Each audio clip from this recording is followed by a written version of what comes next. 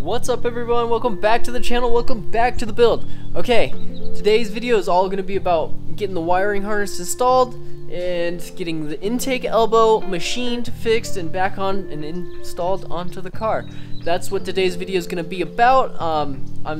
This is from the future, so it's already installed on the car, but while I was editing it, I found out there was no intro, so this is the intro. So if you're new to the channel, please make sure to leave a like, subscribe, and I appreciate it a ton. So thanks for watching the video, and I hope you enjoy. So let's get right into it. What's up everybody, we're back. So we're gonna get the engine harness ready, or the fuel injector harness ready to go, and hook it up and make sure that's all ready to rock and roll. But I'm gonna clean it up because it looks disgusting. So look how disgusting. So as you can tell, it's just not clean, it's dirty. I even have some more tubing just in case I want to change some stuff, so I might do that. So we're gonna clean this thing all up and then get ready to put it on the car so it can kind of match. Look at my breather, came out really good. So, and then we're still waiting on the bolt to make sure that thing is, or we're not waiting, we're just gonna go get it later. So when the machine shop calls me and tells me the elbow is done, I'm gonna go down to Home Depot, get that bolt, get the elbow, and that'll be it. So we're gonna get this thing started up in a couple days, but that'll be in the next video, so make sure to watch it. All right, so we're gonna get that thing cleaned up real quick and let's get her done.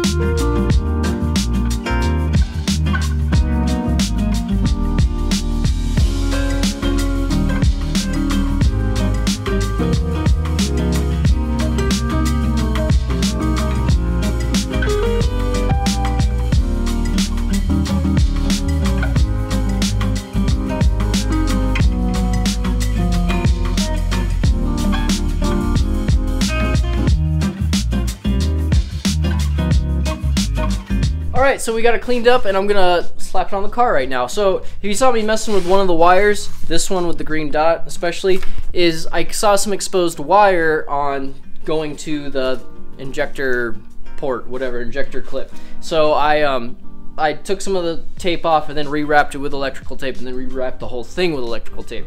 And then I put the green dot so I can check it to make sure it's getting current. After I put it on the car, and before I start the car up, I'll just do a little check and make sure it's getting current, just to make sure, because you know what, it's 30-year-old harness, it's actually 35-year-old harness, 34-year-old harness, and it's bound to happen. That's why the Holley Terminator X, it was the way to go. I've been looking at the Mega Squirt for a long time, like since I was like 16. I've been looking at the Mega Squirt, and that was awesome when I was 16, but it has gotten a lot better in the last 10 years. So here we are, and whatever. So I got the Mega Squirt. I should have got the Terminator because it replaces all this, and this is crap. I mean, this whole thing is just, I mean, it's not crap, it's just, it's deteriorated. So whatever, but Terminator X, I love Holley. Holley is my new favorite thing ever. So, but whatever, it'll do for now. So we're gonna get this on the car and then go from there, and then I'll show you what each plug goes to what, so you can know what I'm talking about. Hello? Okay, that's a really like that.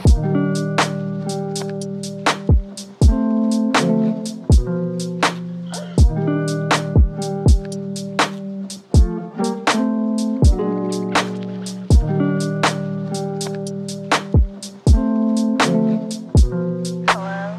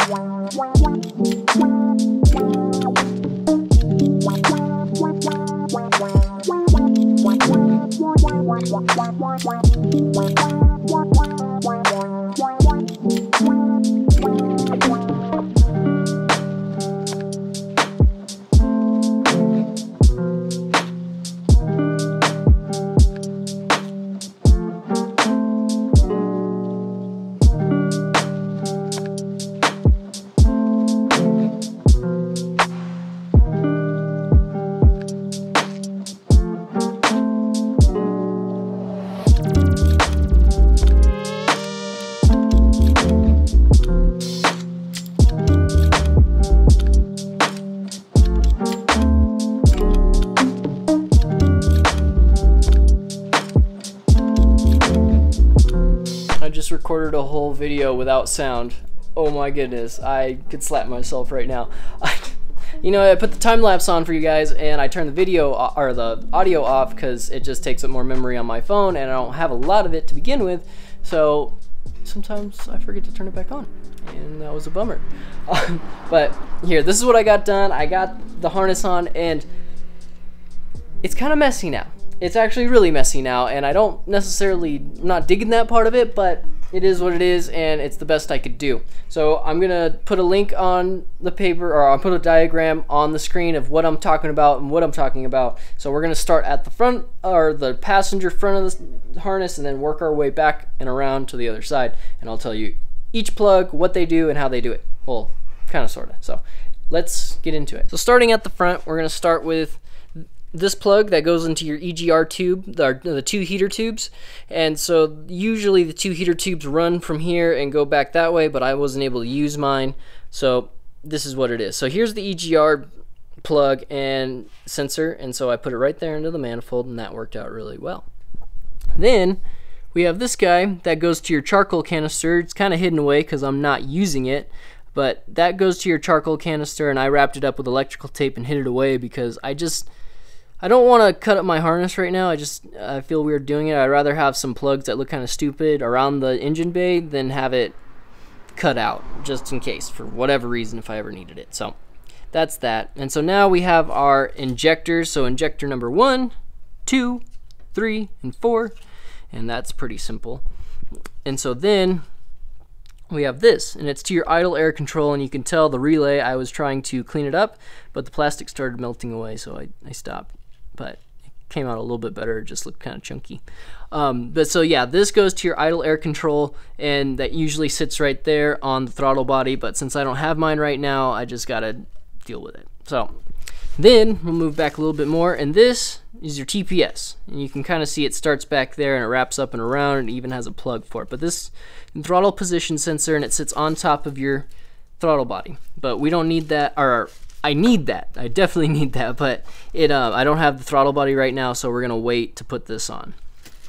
All right, and then the last thing back here is this, which I don't need again because it is a smog sensor, and it is on top of your spacer. So your EGR spacer with the EGR passages through it, this connects to it. And so since I don't have that, I'm just eliminating it, and so that's what that is. All right, and then back here you have your salt and pepper shakers is what they call them, but it's your main plugins to the main harness. So here's the gray one, and it plugs in, and it comes off of the main harness. Here's the black one. And I don't know how I'm gonna mount this just yet. It's just hanging right there because I'm gonna need space to adjust the fuel pressure regulator later, but that's what they are, and that's what they do. And then so there's one wire that comes off the side of the gray plug, and that wraps up and around, and it's a ground. And so I grounded it, and you're supposed to ground it to the driver's side head. And I don't think you can really see it, but it does wrap up and around, and it grounds to the back of the head. And that's how that grounds. So then, moving on to the driver's side, we have, wow, you can't see nothing. Okay, wow, you really can't see nothing. Okay, it's a little bit better. So this is your injector number 5, number 6, 7, and 8. So then you have a wire that comes off the harness and drops down, goes to your sending unit. So you can see it plugged in right there, and that's what that part of the wire, and it's an orange wire, and that's what it connects to. All right, so moving back, you'll have another wire inside here, and it's a red wire, and it connects to your coolant sensor. But since my coolant gauge is broken, I have a makeshift one, and I just taped it to the orange wire tubing just so it was out of the way, and then when I finally fix everything and hook it back up, it'll work fine. So my coolant sensor is right there, hiding. Can't really see it. It's underneath. Wow, it's right there. That was rough. Okay, so then moving back again, I got my intake air temperature sensor, and it's a white plug, and that is going to go right here somewhere inside the intake elbow. But that's that. And so that is all the plugs for your harness, and that's all that I plugged in just now. So it came out pretty good. I'm happy with it so far, and it just looks messy. It looks really messy. And I'm going to put this back because I don't want that open. Oh, and if you see this other wire, this is to the distributor, and I just ran it already. So this wire comes off the main harness, and it wraps down and then goes to your distributor. But since I have to wait to put the distributor in till later, I'm just going to wait to do that. And so the next thing that I'm going to do is that. Look how it's supposed to be blue. It's supposed to be bright blue. So I'm going to clean this up real quick with K&N Power Clean, and then go from there. And so cleaning the air filter is like the last thing I gotta do before I can just bolt everything together and then start priming the engine, doing that, all that good stuff so I can get it started. So I'm just waiting on that intake elbow, and it should be done really soon. But I'm gonna get that air intake cleaned up, and then I'll update you guys and see where we're at. All right, so I got a lot done. I didn't record any of it, but it was kind of boring stuff. It wasn't like very intriguing or very interesting, so how about that? So I got the air intake cleaned. Check it out. So I got my cleaner. You remember how dirty that thing was? It was disgusting. So at least now it's blue and it's all clean and good, ready to rock. I washed all of the piping for the cold air intake, and I know I didn't go with a power pipe because this is only going to be on here for like a month or two, probably 2 months, and then it goes away. So then I got my reducer, my Vibrant reducer coupler, 3" to 4" because all my turbo piping is 3" and my throttle body is 4". So I got that done too, and I slapped it on there just to see what it looks like, and it looks awesome. Then in the engine bay, there wasn't a lot to do. Okay, so I got that thing on that covers up all that nasty solenoid stuff. I tightened down all the solenoid stuff so it looked good. There's still some vacuum lines that need to be ran. I hooked up the AC. I don't know if you guys saw that already. And I put the 2 breathers in just to do it. And everything is hooked up.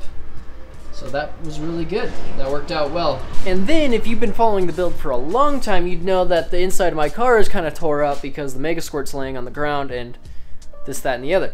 I put the Mega Squirt back in and I tidied it all up because I feel confident. But while I was doing that, my fuel, or my wideband fell out of the 26-pin connector, so that was lame. So I undid it and I made sure that the lead to the wideband would never fall out of that connector again on my Mega Squirt. But I put that all away, and the inside of the car looks brand new. So there it is. It's dark. I wish I could show you better, but it's all put back together. So the inside of the car looks perfect again. That came out good too. All right, so I got the inside of the car done, and then I was just curious because I kind of forgot if I had gas in it or not, and I was hoping there wasn't any because I want new gas for the new engine, obviously. So there's no gas, so I gotta go get gas tomorrow, and then I'll get my bolt for the valve cover, and then hopefully the elbow will be done, and then I can end this video because that'll be everything I gotta do, and then it'll be ready to start. So yeah, we're waiting for the elbow, guys. And then that's gonna be the last thing we gotta do, and we can get this thing started. That's gonna be crazy. It's for the startup video that you're gonna see, it's gonna be like a party at my house. I swear. I put this picture on Instagram of just the fuel rails and stuff, and like 20 people hit me up. Hey, can I come over? Hey, what you starting the Mustang up? Oh, can I come by? Oh, you starting the Mustang? I mean, everybody around my neighborhood's been seeing me work on this thing for like months now, so yeah, it might be like a party. You're gonna see a bunch of dudes hanging out, and then none of them doing any work but watching, and I'll be but it should be a good video. It's gonna be fun. I'm pretty nervous and excited, but we're here. It took only, what, 2.5, 3 months? It took a while, but we're finally here, and I can't wait. So we're almost there, and I'll see you guys tomorrow, hopefully with the elbow. If not, whatever. So I'll see you guys tomorrow. All right, so we're back. It's the next day, and the machine shop got me my elbow back, and unforeseen, well, you know what, I thought about it last night, but I just thought it would be fine. So, you know, I measured everything off of the fuel rails being at the original spacer height, because that's what I thought, that's where I thought the fuel rails were going to be. So that's where my clearances were. That's what I thought they were going to be, and come to find out, remember, the fuel rails went up another inch. So that put it right in the way of, with the throttle cable bracket, this, what's it called? The cruise control bracket is right in the way. Or it just hits the fuel rail just barely, and I'll give you a visual in a second. But so I have two options. I can either raise or put another carb spacer on the intake elbow and bring it up, and then it misses the fuel rail completely, or I can just take the cruise control off for now, or I can just take the bracket for the cruise control off and it fits. So let me show you what I'm talking about real quick. So you see down in there, I took the cruise control off and it fits. Well, it all fits right now. So there's about an inch of room in there, give or take a little bit. Here's the bracket for the cruise control. See how big it is? It's a lot bigger than I think it needs to be, for one. So if I can either like figure out a way to change it up a little bit, I can keep it, or if I raise the manifold up a little bit, I can keep it, or if I get a spacer for here and push it out another ½ inch, I can keep it. Those are the things I can do, and I just had a ½ inch spacer for that, and if I would have put that thing on there, I wouldn't have to ground the manifold or the elbow, and I wouldn't have had to mess with this, and that's just so stupid. I hate that I just did that, but it's in the past. I'm not gonna think about it. I thought in the back of my head, maybe I should keep that thing just in case something doesn't work out, and I sent it back. I just got rid of it because I was like, no, it's gonna work. So whatever, you live and you learn, I guess.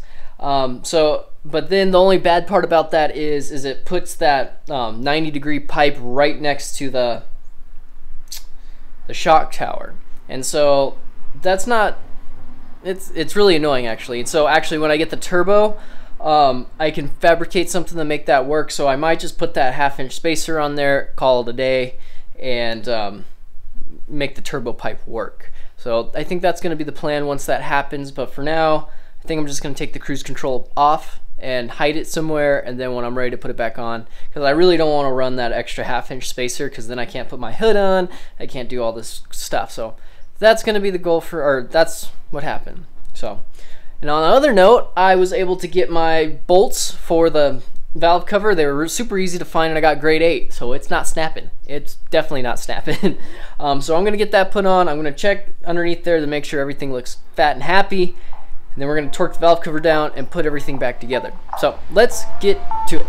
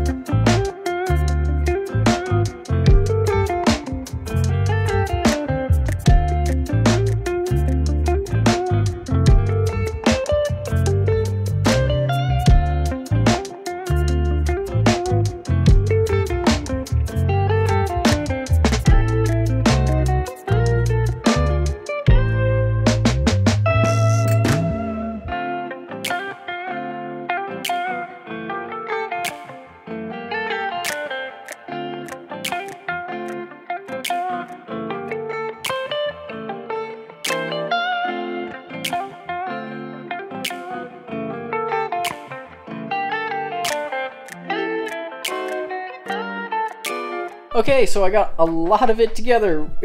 We're in the home stretch. So like you saw in the time lapse, I got the elbow on, I got the throttle body on, I got everything on that could have been on. The only thing is, like I said, the cruise control, and that'll happen later. So everything's bolted up. I just got to put the filter on the air intake, and then run these 2 vacuum lines to the fuel pressure regulator and to my map sensor. So I'm gonna get that done, and then there's one thing that I want to do because I was looking at it and I didn't like it. So here. So there's 2 wires. Oh man, this is gonna be rough.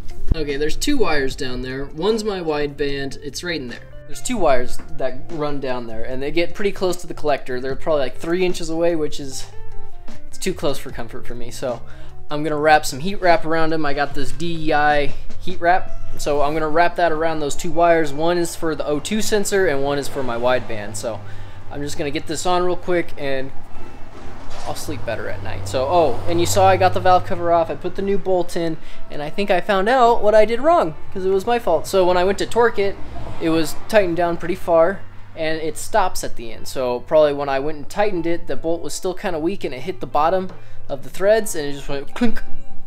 So that's what I think happened with the valve cover. And the other part of this is, I'm sorry this video is all over the place. It's just, I'm kind of scatterbrained because I'm almost at the end of all this, and yeah, I'm very scattered-brained, to be honest. So I think I'm gonna get the vacuum lines run, and then I'm gonna get this heat wrap on, and then the air intake, and I'm gonna call it. So I'm gonna get that done real quick, and I will check back in. All right, it is tidied up, it is buttoned up, it is one step away from getting started. The only thing is priming the oil pump, stabbing the distributor in, and going for it. I didn't put this in the video, but I already loaded the tune for the car in the Mega Squirt, so I've already done that. So it literally is priming the oil pump and going for it. That's literally all there is to it. To me, that's crazy. I mean, we've come so far. It's wow. That's all I gotta say is wow. I've gotten a ton done. So I got, like I said, I got the vacuum lines done, and then I got that heat shielding done, and there was one other thing that I did. Oh, and I put the air filter on. So here, look at it. It's like, look at it being done, I guess. So here's both the vacuum lines. Here's the one, here's the second one. They run up and around. One goes to the fuel pressure regulator, one goes to the map sensor, or the ECU. And then I plug this bad boy in for the intake air temperature sensor. So that's all squared away. That was all I had to do over here. So then I got that heat shielding on. You can kind of see it. There it is. So it's shielded from the header. So that's gonna work out. And then I oiled up my air cleaner and put it on, even though you can't see it, but that is done. So when I was messing around with the throttle linkage though, I lost a bolt. I don't remember if I said this or not, and I can't find it. And I've been looking for it for so long now. I can't find it. It's gone. It's just gone. It disappeared. So I'm gonna keep looking, but it's like, it like literally just disappeared. I don't know. I almost lost the Allen key too, but whatever. So sorry this video is all over the place. I just was trying to get this thing done, and I got crazy trying to figure it out, and just brain is all over the place. The next videos will be a lot better than this one. So thanks for watching at least. But this thing is essentially buttoned up, and we're done with this video. So the next video is going to be starting her up, and I can't wait to make that video. So next time you see me, we'll be getting this bad boy started up, broken in, and rocking and rolling. I'm excited. You know, like, I'm at that point where I'm like kind of nervous. I'm extremely nervous and scared, but like so excited at the same time. So I'm waiting to get this thing done. So, well, that's gonna be the end of the video. Thanks for watching. Thanks for making it to the end. If you did make it to the end, if you're new, please leave a like, subscribe if you're not new. Thanks for watching. I appreciate you. And on that note, I'll catch you guys on the next video.